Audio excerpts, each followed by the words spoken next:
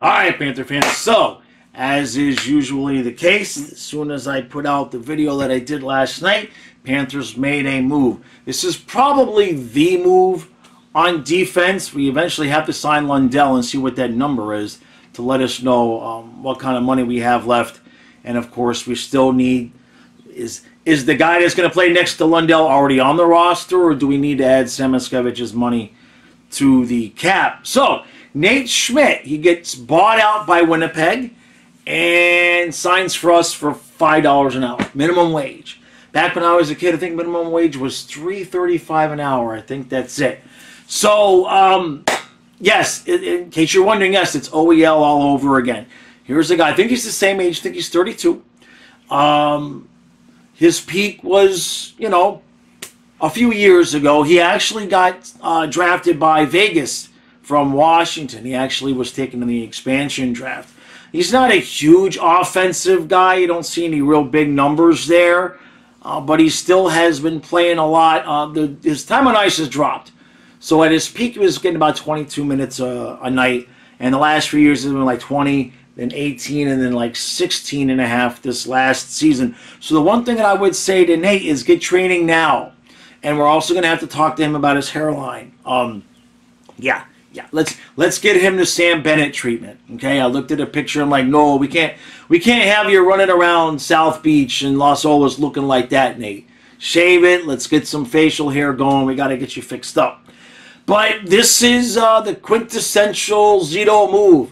And it's so nice. It is just so nice. Because in years past, right, we would have kind of been panicking. Like, what are we going to do? What are we going to do? And now, like, no matter what happens, we're just like, just let them cook. Just let them cook, man. Zito just finds a way. And he found a way again. $800,000. Because he's getting paid by Winnipeg. The same thing as OEL. Now, another thing that I thought about that could be of a benefit to us, at the end of the finals, there was a few games there where I was mentioning how Rodriguez, Tarasenko, and OEL especially, it really seemed like those were the guys that had the most jump, the most legs. Oddly enough, those were all guys that did not go through long runs with us the season before. So now we have completely rebuilt the fourth line, and defensively, you're going to have Schmidt out there. You're probably going to have Belinskas out there. And neither one of those guys have been on the long runs. So I'm very curious to see if at the end of however far we get next year, I'm curious to see if any of those guys are the ones with the most jump. But in terms of where he's going to slide in on the defense, I mean, look, it's early. It's obviously we have no idea. We don't know if he's the last piece.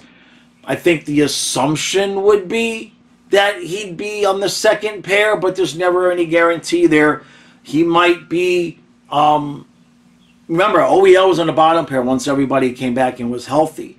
So you might see a situation where you've got Schmidt with Kulikov as the bottom pair and Belinskas on the second pair with Mikkola. I wouldn't put it past them, right? I mean, you know, beggars can't be choosers, but I'm not going to worry about it because every year there has been that guy or a couple of guys that Zito picks up, and we're kind of, you know, we've got question marks. Can this guy pull it off? Can this guy do it? Can this guy?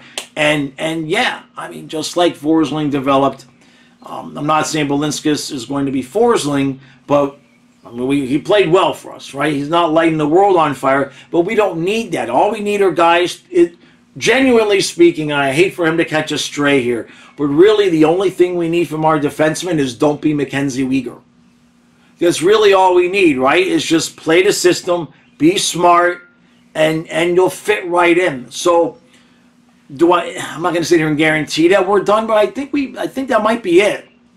Let's see. Forsling, Ekblad, Belinskas, Bornfoot, who I'm still mispronouncing, Kulikov, and Schmidt.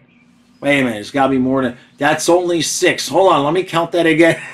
Forsling, Ekblad, Mikkola, Schmidt, Kulikov, Belinskas, Bornfoot.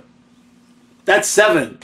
I mean, maybe we pick up one more minimum wage guys, but for us, they're all minimum wage. But I think somewhere in those 7, I think we've got our top 6. I would be surprised if there's another move coming, unless somehow he's going to trade Ekblad and Spencer Knight for Cale Makar. I keep hoping, but I don't think it's. It's not looking likely. It's not looking likely. All right, Panther fans. Just short and sweet this morning. That people had asked me in the comments for yesterday's video what I think.